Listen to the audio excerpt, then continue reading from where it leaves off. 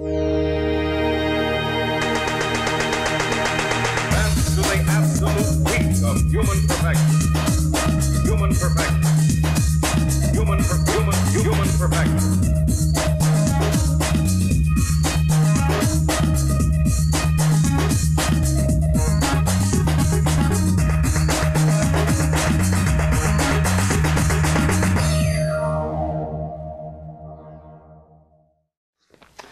Good evening and welcome back to QTV. I'm Michael James. I'm Sharon Mulheron. And I'm Matthew Bowe. Now QTV is back tonight for our 5th episode. We haven't been shut down and the ACL has not attempted to close the show. We're very happy to have you joining us again. We are of course the only GLBTIQ program in Queensland. And joining us on the couch tonight, we have Ricky Menzie, who has come to talk to us about the Lesbian Health Action Group, who they are, what they do, and there'll be more about that later. And we'll also be talking about all the awesome events that will be happening this weekend, so you can get all the details. Looks like a very exciting show, but first of all we'll get on to tonight's news. Now, as we reported at the last episode, that New Zealand has legalised same-sex marriage, making it the 13th country worldwide and the first country in the Asia-Pacific region to approve marriage equality. On Wednesday, France legalised marriage equality and adoption of children by same-sex couples. Unfortunately, not everyone celebrated this historic moment with the staging of violent protests to oppose the legislation. President Francois Hollande has yet to sign the bill, and in the meantime, opponents are hoping to build up enough pressure to force him to back down from signing it.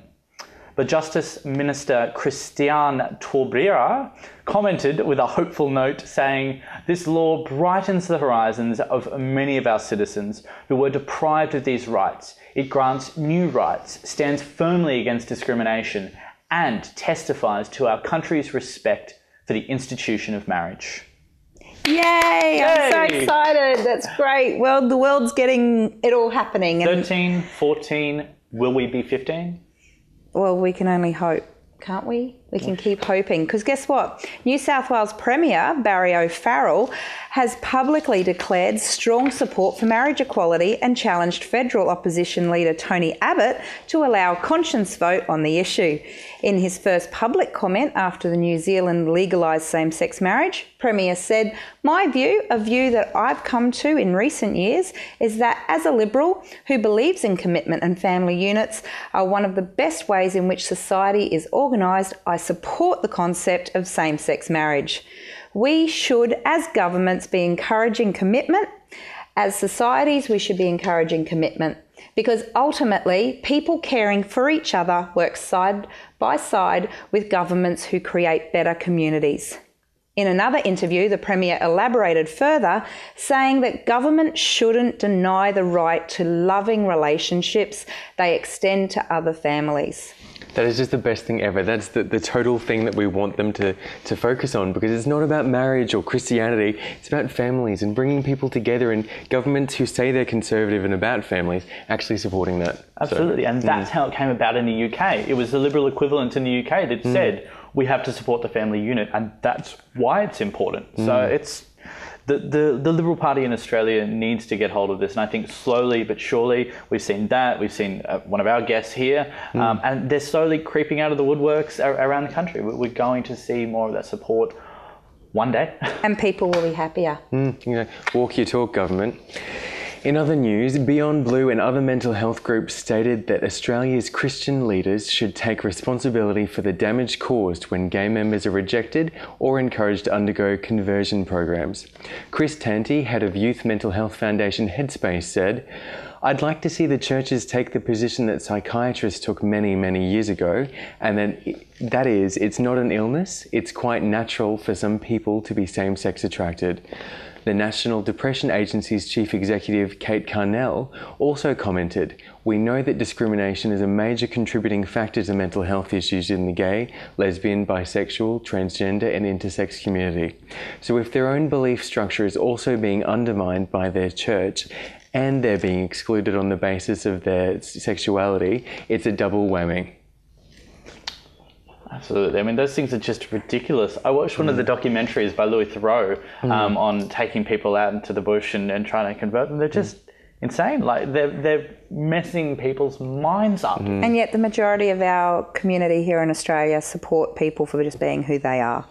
It's hard. It's what goes on behind the scenes as these groups function through families, and it all goes on behind the scenes, and suddenly, you know, so-and-so who's a teenager has been sent off by their family to a supposed psychologist, and you have to wonder about these people's credentials, you know.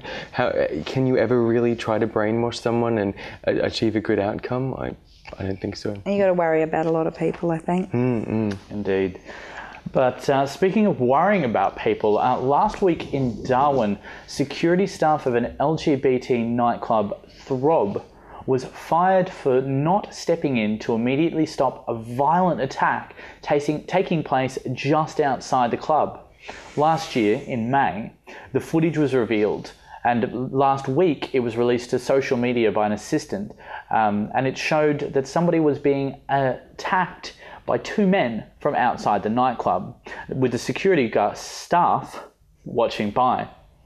The club's 3 directors responded quickly as the upsetting footage spread out, saying the actions of the security guards do not reflect our attitudes, principles and beliefs, which are well known by our patrons, who have enjoyed socialising in the secure and safe environment that Throb has offered over the years.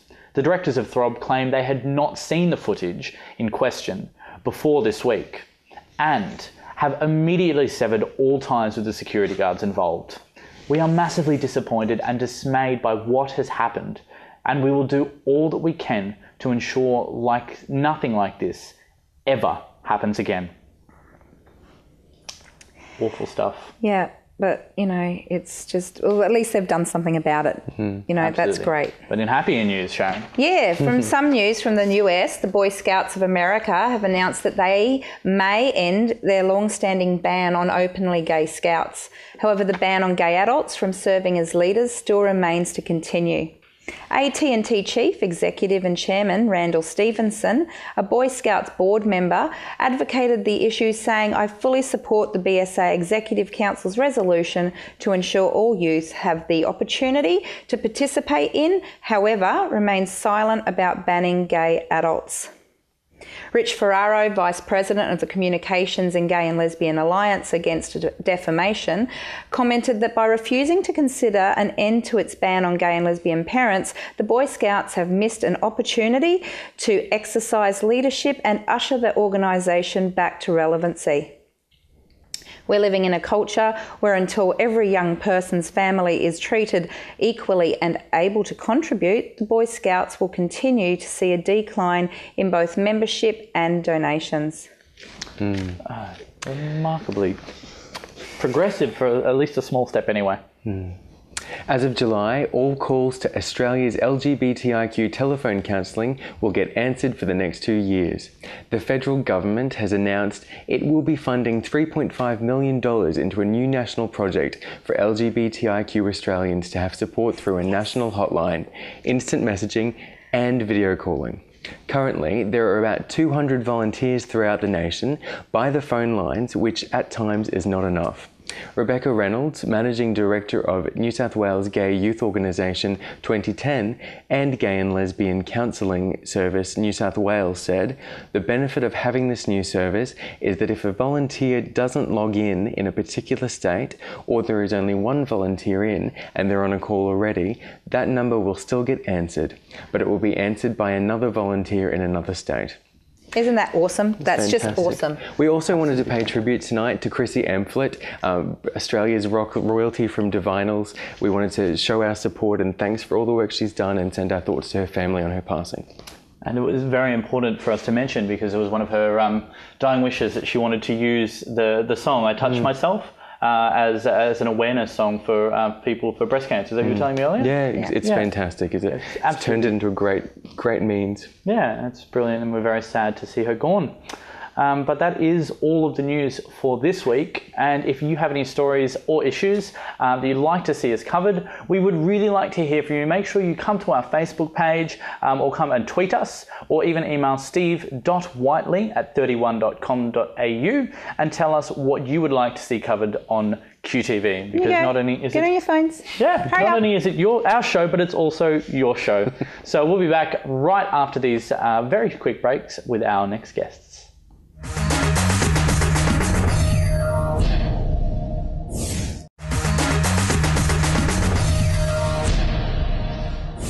Welcome back to QTV. We've got our guest for the night tonight is the fabulous Ricky Menzie. I say she's fabulous because she's got these awesome killer red heels here, which she has to show you. Now, Ricky is joining us from the Lesbian Health Action Group, and she's come to tell us a little bit about what you guys do and what's been going on around the traps. Exactly. Thank you very much for joining us, Ricky. Oh, my pleasure. So let's start. Lesbian Health Action Group. What is it? Okay, well, the Lesbian Health Action Group's been around since about 2008.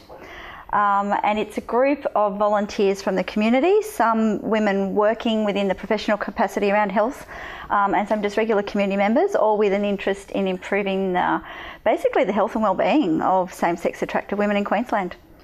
Yep. I find that interesting. Is there, I suppose, a particular amount of health issues that are pertinent simply to same-sex attracted women?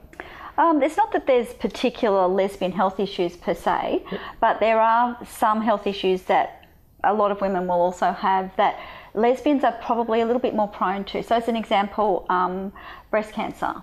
Okay. So whereas some of the protective factors of breast cancer are having children, breastfeeding and using oral contraceptives. Okay. And that's not been a part of many lesbians' lives, so it actually puts them more at risk. Wow, I didn't know that. Yeah, and some of the risk factors are smoking and obesity.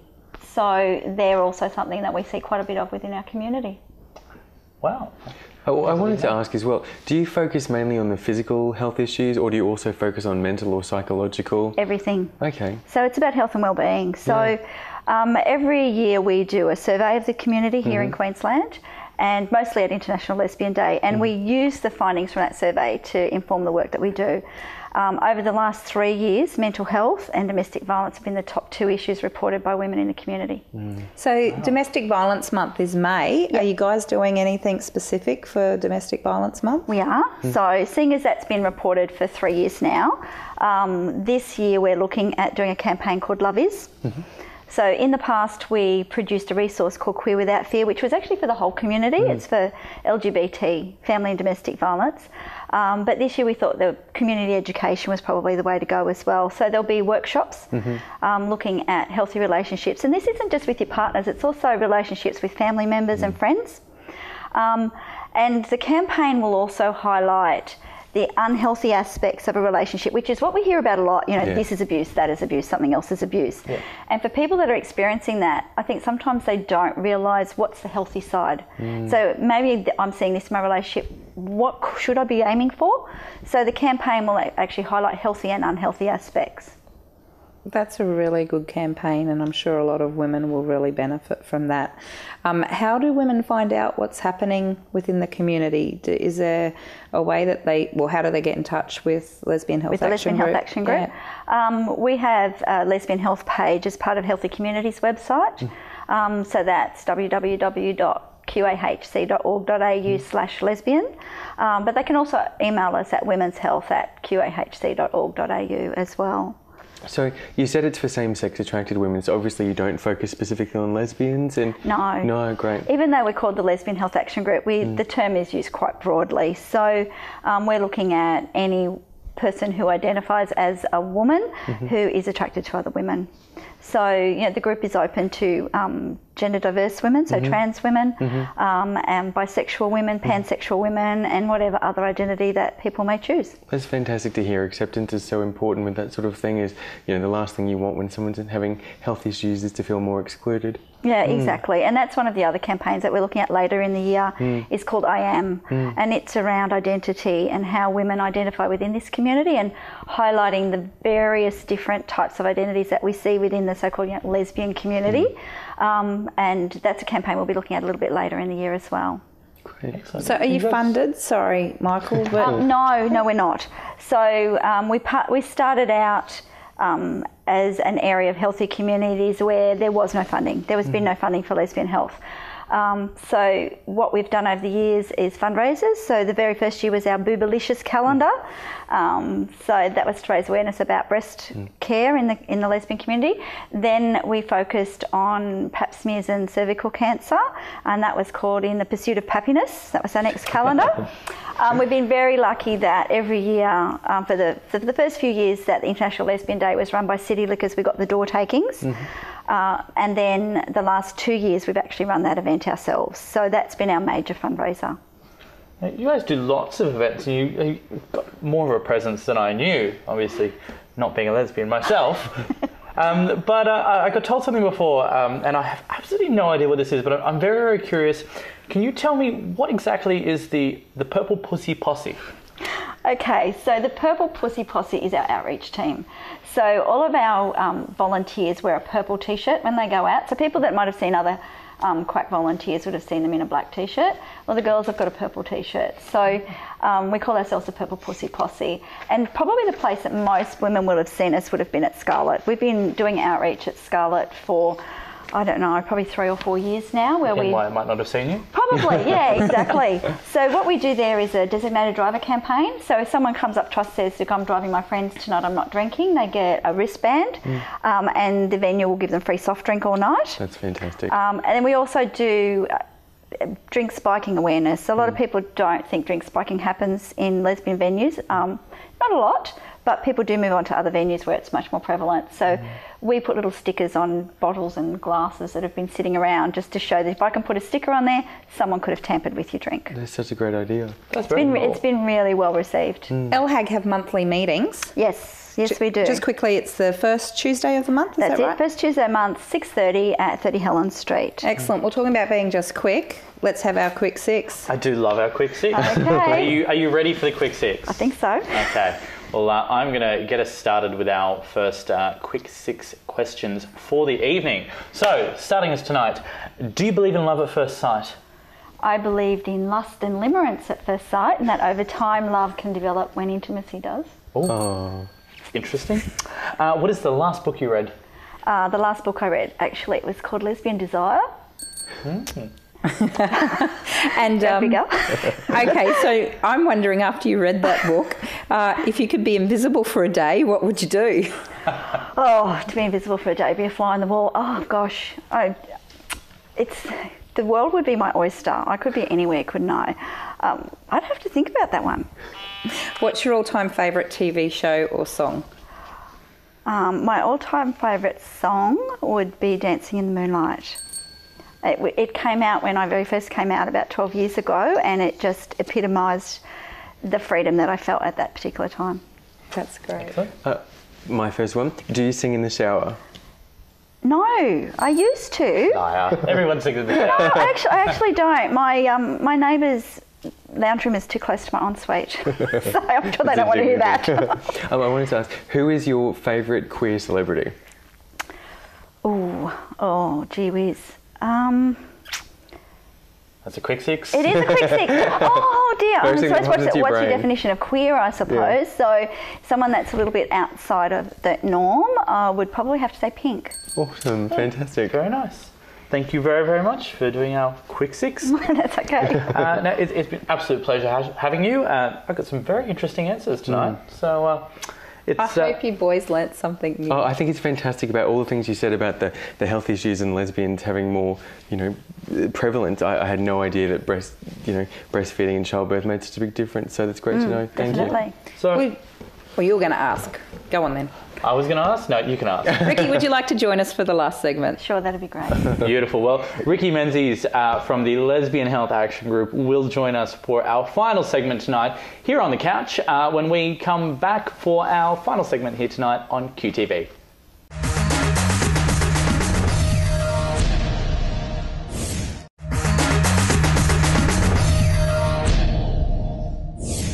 Welcome back to QTV. Now, there are a couple of exciting upcoming events we'd like to remind all of our viewers out there to check out.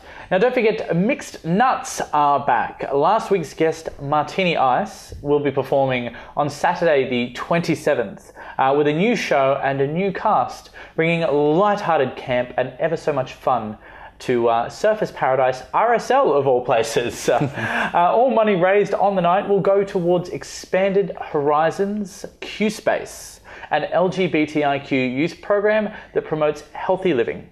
For more information, please check out their Facebook page even. Now, the CWC Citizens Welfare Committee Cabaret is returning for their Anzac tribute on Saturday the 27th as well at the Imaginations nightclub from 7 p.m. until midnight. Shows will be held at 8, 9, 10 and 11, and all proceeds will be going to Queensland Positive People, so be sure not to miss it. Sharon. Queensland Positive People is a great organisation to be supporting. Fantastic. Now, Ricky's got the event coming up for Lesbian Health Action Group. It's a Love Is workshop. That's right. And registrations for that will close next Wednesday, so there's still some vacancies. People just email Healthy Communities at either Women's Health at quack.org.au or eRider, RYDER, at quack.org.au to register.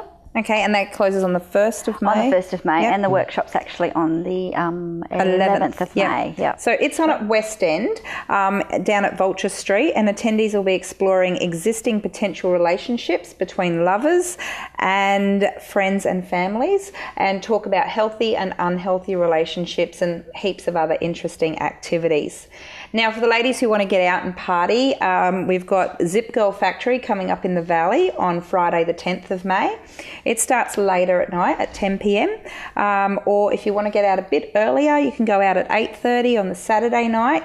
That will be Scarlet at the St Paul's Tavern.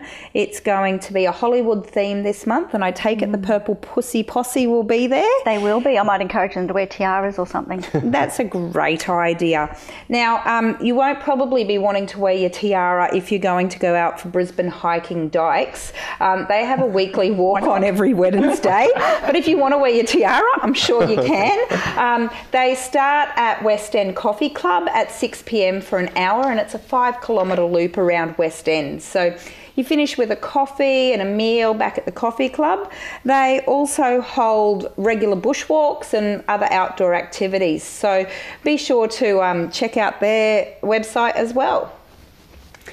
And on Tuesday, after I remember meeting you at GLBN for the first time. So on Tuesday, Brisbane's Gay and Lesbian Business Network, GLBN, will be holding a special event with the Honourable Michael Kirby. He'll be talking about why sexuality inclusion is good for business, and attendees will also be able to ask questions. Next Friday on May the 3rd. There also will be their monthly Fruits with a Twist event. It's a social event for professionals and business owners to mix with other like-minded people. This event it's socially focused. It's got a business twist as well. And make sure to check out their website for tickets, as you do need to pre-arrange. You know, another great thing is that they actually donate back to various organisations, and Lesbian Health Action Group benefited from last month's GLBN, didn't it? Yeah, we did. So that was really wonderful. We benefited from the raffle on the night. Yeah, and it's a great place to network with other business people and everything, isn't it?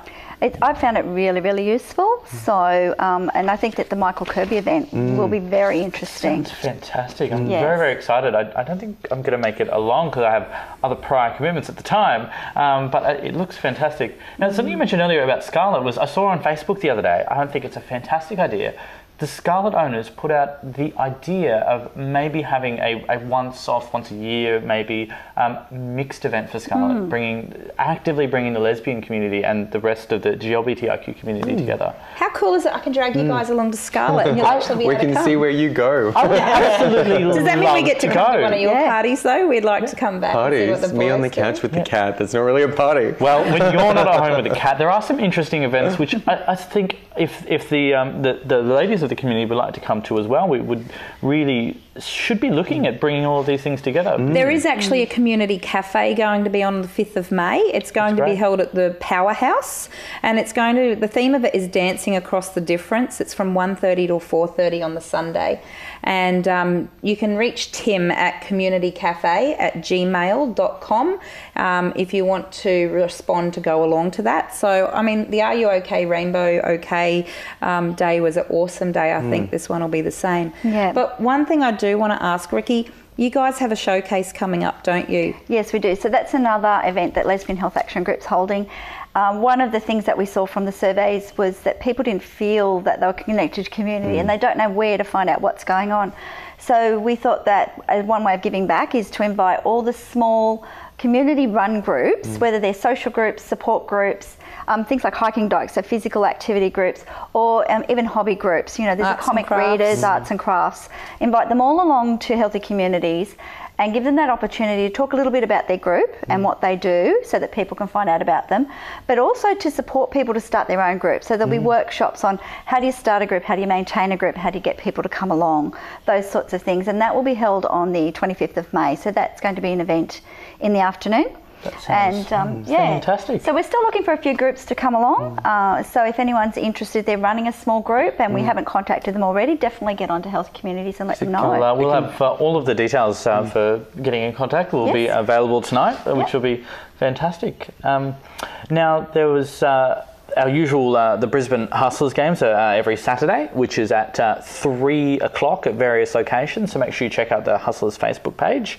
Recapping what you mentioned last week, don't forget Amali Ward's album is out on May 3rd, which is great. And in the music vein as well, I found the most fantastic video clip I've seen since Macklemore's Same Love the other day. If you guys haven't seen it yet, it's called Define Me. It's by an American man who I thought must have been a famous singer, but he doesn't appear to have much of a profile yet. But this video is brilliant. It's a song all about labels and what people use to define us and all of those things. And it's just this beautiful video clip that's just got two people literally stripping down with the words people use to define them, painted all over them, and lyrically it's brilliant, musically it's brilliant. So we'll have the link up. Make sure you check it out.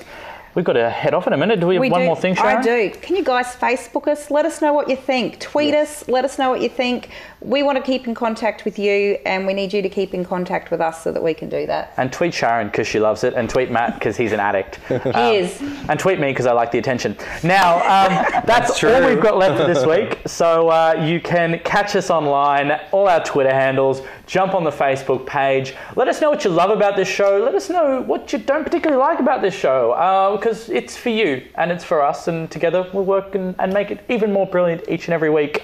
Thank you very much for tuning in. Have a great week, guys. I'm Michael James. I'm Sharon Mulheron. And I'm Matthew Bowe. See you next week. Advance to the absolute peak of human perfection. Human perfection. Human perfection.